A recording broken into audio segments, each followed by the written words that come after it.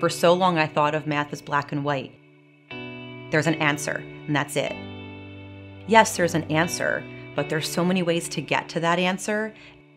So being able to use a program like this and kids being able to realize there's so many ways to get to that answer, and it doesn't matter what way you get there, as long as you can explain it, has been amazing.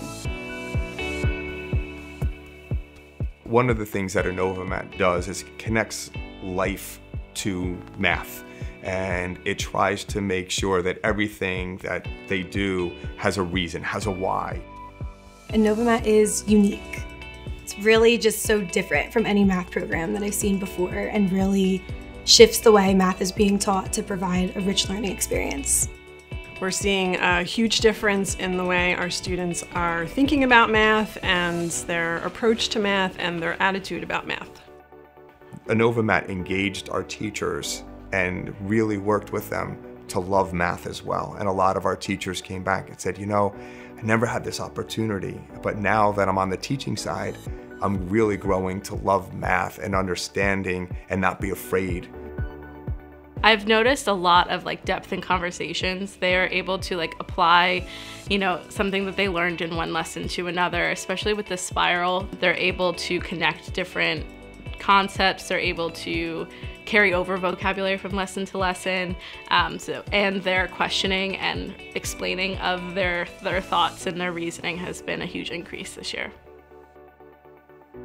We're used to teaching a unit at a time and a unit to master a skill.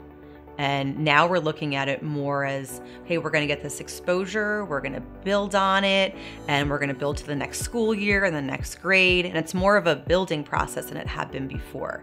And at first I was skeptical, and then something would pop up in the lesson. I'd be like, oh my gosh, that's totally what we did before. And I wasn't expecting that. And it's so comforting to see that and to see the kids make those connections. And I'm really bought in now. I see it happening, and I think it's actually a better way to teach because those kids that weren't getting it in the unit before never went back to it again. And I was like, they didn't get this. Now we're gonna circle back and we're really gonna make sure that you have those concepts more solid. The number line to me has really opened up a visual for my students. You can solve a word problem on a number line. You can do sticks and stones. There's so many different visual strategies that have been helpful.